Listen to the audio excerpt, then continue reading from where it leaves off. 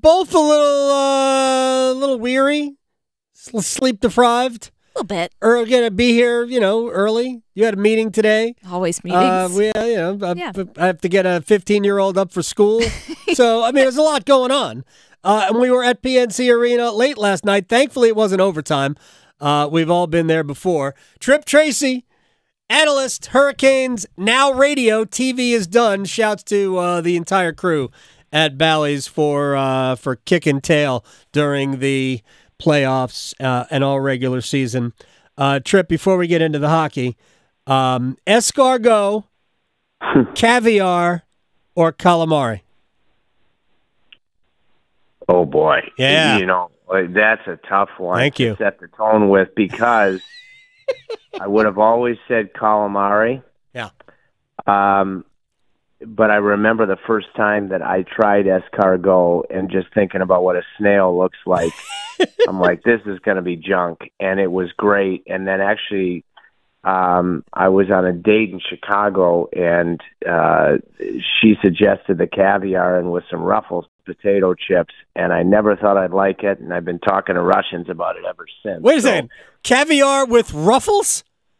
Yeah, it was a nice restaurant in Chicago too, and instead of those pancake things, I guess I'm not a caviar aficionado, but nor am I. With a Ruffles potato chip, I have to say they were really good. And when I had escargot, and obviously that's the reference that escargot moving at a snail's pace has never looked so good on Kuznetsov's penalty shot last night. Thinking about. I don't think you look at a snail and say, boy, this is going to be delicious to eat. But I have to say the few times I've tried it, I really liked it. Well, that was a moment last night, and I think one that Hurricanes fans will relish for a long time. And just knowing what we know about Kuznetsov right now, and obviously hasn't been here for a long time, I think he has made not only a performance impression, but I think an emotional impression with fans too. He puts a lot of pressure on himself to succeed.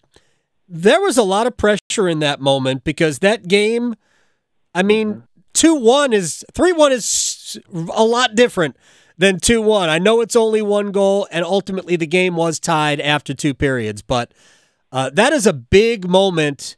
And it just seemed like it took a long time from the time they ruled penalty shot to the time they spotted the puck and blew the whistle and let him go. Well, I'll tell you what.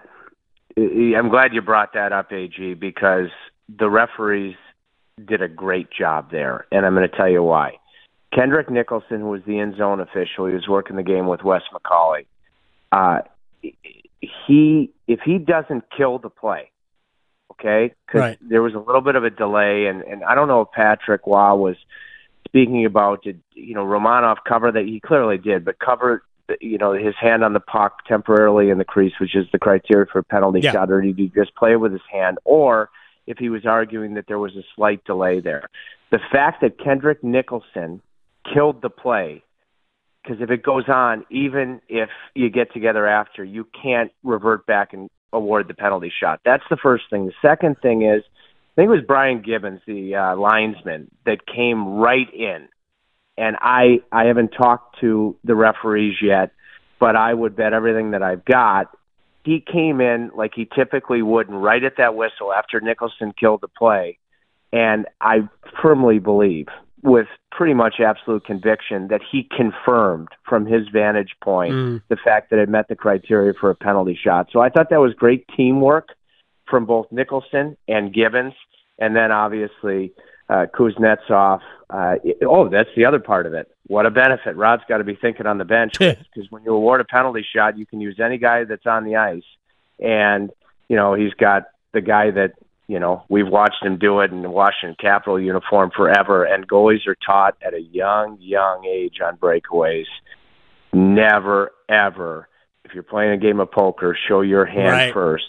And Varlamov finally got antsy and showed his hand first with that stick. And Evgeny, he'll never divulge his trade secrets, but as well as I already know him, I guarantee he was just waiting for that. and then it's lights out after that. Well, he certainly gave himself a lot of time. It was about 9 seconds from the time. I think it was like 9 seconds from the time he crossed the blue line to when he released the puck. Probably wasn't that long, but it's probably 6 seconds. It's not 6 seconds to get from the blue line to where he ultimately shot the puck. He was moving very, very slowly in the I think snails are quicker, don't you? Oh, there's no question about it. There's absolutely no question. Tortoise and the hare, and the snail. And the snail was definitely comes in third there. Tripp Tracy is joining us here on the Adam Gold Show. So we've been talking about it. Rod said it after the game last night. Andrei Svechnikov was the best skater, best forward, certainly, in the series. Jacob Slavin's probably the best player almost every night because of what he does. And Slavin and Burns, specifically Burns, I thought last night was just absolutely tremendous. But the way Andrei played, to me, it made me think back to last year and how much more of an impact, how better Carolina could have been in the postseason with that guy on the ice, because he looks like he's made for playoff hockey. Amen. Roger that. By the way, you mentioned Jacob Slavin. Happy birthday to Jacob today, May 1st. Shares the birthday of God rest my father's soul. And when he walked into the building last night, I looked at my watch and I just... Actually, another thing, I've tried octopus when I went to Greece. It had just become his birthday 7 hours later in Greece, so I actually wished him a happy birthday walking in. He was great. Svechnikov, he finally gets a bounce last night off of Bortuzzo's stick, but you and I in our hot stoves throughout the series, we talked about Andrei a lot and how he was Carolina's best forward, hands down. And you know what I think about, AG? Is I think about that stretch before his first All-Star game last season where he wasn't scoring, but he was helping the Hurricanes win on a nightly basis. And people, and I understand it, they get fixated with the ability to finish. Right. But when you really watch the game, as Adam Gold does, you see, that his preference, slightly so, is to be a brilliant playmaker, and then his physicality was totally disciplined and game-changing, by far Carolina's, heaviest forward. And then he finally gets the puck luck last night that you hope will translate to start being able to finish in round 2 against the Rangers. But it reminds me so much of that stretch where the narrative was, why isn't Andrei scoring before he, went and won the fastest skater in his first All-Star appearance? But if you're really watching the game, in the ways that he's helping his team win or the best chance at coming out with a winning result, he was outstanding in the 5 games. Yeah, he really was. And for me, right behind him is Seth Jarvis, who plays like he thinks he's 6'5", and he's not. But, he does everything. I thought he was great again last night. Empty net goal, don't care. But just on the first goal, he had 2 puck retrievals on the first goal behind the net on the Teuvo Teravainen goal, which frankly I thought that Semyon Varlamov probably would like a mulligan at. But I thought Jarvis was great again. Yeah, he was my bench interview on television, AG, and it was classic because he's got this tight relationship because he goes to Brent Burns' house all the time, and Brent's son Jagger was on the bench. And Jarvis comes over right 5 seconds before we do the interview, and I'm joking with Jarvis about, and Jags is right there, and I'm like, yeah, Jags says that you're going to give me a junk interview, and Seth goes, Jags, you want to jump in here on this interview with us? My point is this. In my time in Carolina, there are only a handful of players that have been loose with the stakes so high in an elimination game warm-up, but then go in, before the puck is dropped, and it's like Clark Kent going into the phone booth and coming out as Superman to turn on that compete. I think about Justin Williams, of course. I think about Ray Whitney. Yep. I think about Mark Recchi in the push to win the Cup in 2006. There are countless other guys that are elite hockey players that have that focus and that look in their eye right in warm-ups. But Seth Jarvis, with everything that was on the line last night, he was as loose as he always was in that bench interview, wanting to make it, a trifecta with Jagger Burns. And then, like he always does, like those other players that I mentioned always did, is he has that ability to flip that switch and become just an unbelievable competitor with those two huge assists. I love your reference to winning those puck battles below the goal line. Won a big power or penalty killing draw when Carolina came up with that kill when it was 2-1 after the Riley power play goal. He was versatile in the series, playing with different centermen. He was great. Yeah, he was. Canes maybe dodge a couple of bullets. I'm hoping they dodge the second bullet. We don't know for a fact. Jordan Staal, I guess, okay. I wasn't sure what the injury was. We were kind of blocked out. I think when we talked after the game, you said he might have taken a skate to the stalls or something. But he came back and he played. But it almost looked like they were giving him ice or whatnot for the balance of the game. I don't know where they're putting it. So what do we know about him? And then the DeAngelo, because he left the game very late, but left the game and did not return. My expectation is that Staal is okay, because that was very scary. It looked, I can't remember the Islander player, but it looked like a skate that came up into that tough area, and he quickly returned. He did. So I just listened to Don Waddell's Zoom a minute ago, and he didn't mention anything about Staal. So my expectation is Staal is good to go. He gave some very positive news about the X-rays with regards to Tony DeAngelo, that he should be good to go in Game 1. And Don also mentioned that he could see later on in the second round that Brett Pesce could possibly be available. Those were the big takeaways on the health front in Don's Zoom that just concluded. I'll be honest. I'm incredibly skeptical of Pesce's return, only because non-contact injuries never bode well. Unless that was sort of a like a remnant of, because a couple of shifts earlier was the Lee power play goal in Game 1 or Game 2, where Pesce kind of got twisted up on the play, so he took 2 more shifts and he left the game after that second shift after the goal. So I don't know if there was any relation to either play, but either way, if Pesce could come back, great for Carolina, maybe not so good for Tony, but I thought Tony has played well so far in the 2 full games he's played. Totally agree. Or 3 full games. Jack Drury gave on the game-winning goal.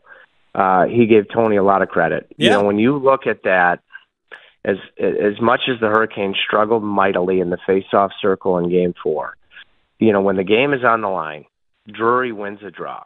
Yeah. And you have a set defensive zone face-off play if you win the draw that Rod works on all the time in practice, where you have a winger that releases for a reverse from Tony, that being Marty Necas, which allows Brady Shea to immediately and seamlessly jump on the attack, and eventually you get a bounce. And Jack Drury, the most popular and effective shot location, beats Varlamov, taking advantage of that bounce on the blocker side. Then all of a sudden on the bump-up shift, because face-offs are not just an individual statistic. Yeah. Carolina didn't. You and I talked about it before the game last night. They did not have enough wingers diving in on 50-50 pucks in Game 4. And that clip, that neutral zone draw, where Kuznetsov, maybe wins at 60-40, but both Kotkaniemi and Nason diving in to get possession that allows Brady Shea to even dump the puck in to get the bounce off the stanchion. Right. With what face-offs were coming into that hockey game to win those huge draws. And, I'd be totally remiss, AG, if I didn't mention, the Islanders are a very well-coached team. Yeah. Patrick Waugh, aside from his charisma and his pedigree, got the very most out of them, and they showed right to the bitter end how resilient they were. But whether it be going with Jack Drury with the elevated role, +5, best steady player in the series in that key spot with Necas and Martinuk, whether it be flip-flopping the wingers when you needed life in Game 1 in a tie game going in the third period, whether it be the timeout and the goalie pull with 2:49 left when you're pressing, you don't want to just give away a quick freebie empty netter. Rod Brind'Amour, the adjustments that he made, when to start both power play groups, including coming out with the Aho group second that led to Svechnikov's power play goal. I'll tell you what, Rod Brindamore had a heck of a series behind the bench. I mean, we can say that a lot. There's a contract. We're not going to get into it, but there's a contract coming, and I hope we don't have to have this conversation anymore. This should almost be a rolling deal. When Rod's done, he'll let everybody know. That's my feeling, because I've already fielded a bunch of questions about this, and I don't want to field them anymore. So we got to make this thing a done deal for a long time. Tripp Tracy, your thoughts real quick going to the Rangers. We all know Carolina can be better offensively. I know they scored 6 goals, but it was a weird game with a lot of crazy bounces and own goals. There were 3 own goals in the game. Where did they have to go to another level to beat the Rangers? Very quickly in one word, amen, to the point that you just made. And then thinking about the New York Rangers, boy, you look at the growth in the power play in particular that extended into the first round. The penalty killing statistically wasn't what it was number 1 in the NHL in the first round, but I think the Islanders were quite opportunistic. So I just think about in comparison to the second round a few years ago against the Rangers, you felt like you were just trying to be even on special teams. Right. That whole mindset, with total respect to the juggernaut that the Rangers power play is, it shifted. You feel like you can win the special teams battle with the New York Rangers. That just absolutely magnifies and amplifies growth. Even if you're able to do that, which you are capable of doing, and you're capable of Anderson, and who knows if Kochetkov, who played very well against the Rangers in the regular season, you'd like to see Freddie never relinquish the net. He's capable of going toe-to-toe and outplaying Shesterkin.